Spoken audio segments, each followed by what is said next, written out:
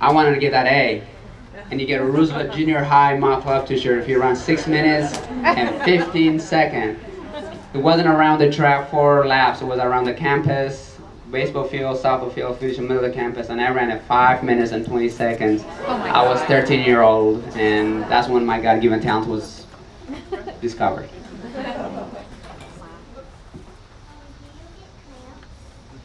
Do I get cramps? If I don't do push-ups and sit-ups and I don't eat ahead of time, I do get cramps, and that's not fun. In fact, you know, the 4th place finish at the Olympic Games from mile 8 to 21, I was dealing with cramps. So sometimes they just don't go away for a long, long time. So eat a lot of potassium bananas, okay?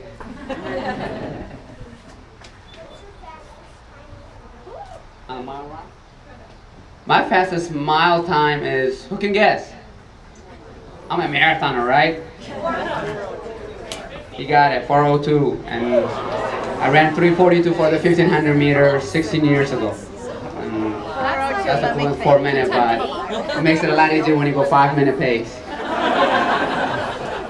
One more question. We've got a lot of beginning runners out here today. What's the one tip that you can give them? The one tip that I want to tell is you made the right decision. I'm very proud of you for you being here. The question was what tips I would give to beginners. And the first step, the hardest step you hear. From here, be patient.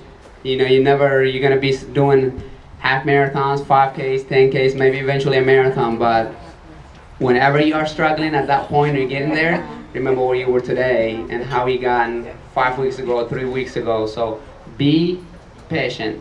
That's what life is, that's what marathon is, that's what training is, and don't be in a rush to get fit and come back from injuries because they will lead into trouble. I got one more question here and then we'll finish it up. What career, whether it's the Olympic medal, the New York, Boston win, what accomplishment are you most proud of and why?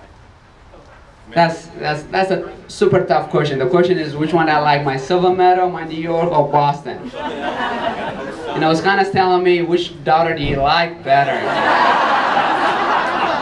You know, each has its significance, and I'll tell you why. The most proud of, obviously, overall is the Boston Marathon one. The reason being because of what happened the year before. I was there for 4 hours cheering people on, and I left 5 minutes before the explosion. And it could be me, it could be my wife, it could be my daughter. And I made a personal commitment for the United States, for Boston, and for the world. What can I do positive to overcome that obstacle, that horrific moment of Boston Street. So for me, it gave me great gratification to be able to go. You know, you can think it, do it, you imagine it, but to actually do it all coming together, as you guys know, marathoners, everything has to click.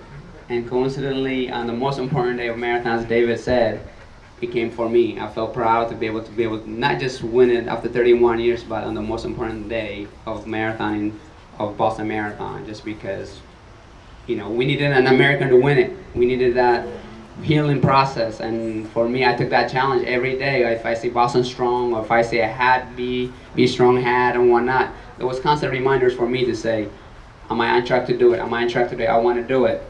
Wanting to do it is one thing, but to come and do it the way I did it, you know, you have to go 6-7 miles. And in Athens, I couldn't go 5K left because that was my 4th marathon. I was very fearful I'm going to hit the wall and not get a medal for our country.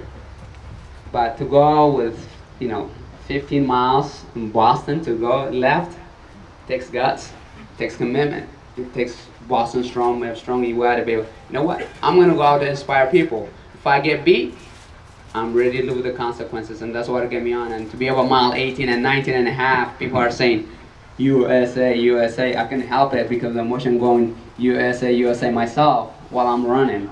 And that's why it's so special, because there was so much emotion, so much deliberation of necessary victory, and I felt proud that I was able to live to the standard.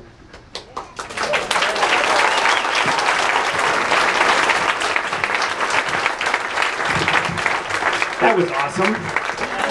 All right, so we're going to do a couple more things tonight. One is we were going to reveal the marathon course, right, for Rock and Roll St. Louis. They're still printing the map down at Kinko's. The course was approved at 3:30 today. So we got, after Meb gave it the thumbs up after running it this morning. So it'll be here, the map, and we'll do that after our run. What we're going to do now is we're going to go out for a run. Anybody who wants to go with Meb, he was blasting about 5:30 when we were moving, not at the stoplights today. So I think we're going to go a little slower than that tonight. We're going to keep everybody together. The idea is have a nice, right? One of the great things I love about our sport is that we can compete in the exact same events as our heroes in the elite in the sport. So tonight we're all going to go for a run together. I do ask, we're going to go down to Bope Road. Down here, we're going to just walk as a group down to Bope Road. Then we're going to start the run, and we're going to follow the leader. Nobody's going to get lost. Once we hit the Pear Park, we do have cones out there. Map is going to be led by take your note away, Andy. Andy, raise your hand, please. That's Andy. Andy's about the only guy we have here who can keep up with me. So if he decides to turn it on, we'll go ahead and be able to keep it going. No pressure. What we're going to ask you to do then when we get done, if you want to go in this door here, we're going to have a line. We want to be very respectful of Meb's time. He's had a long day. He threw out the first pitch at the Cardinals game. And we won 1-0, and how did that pitch go?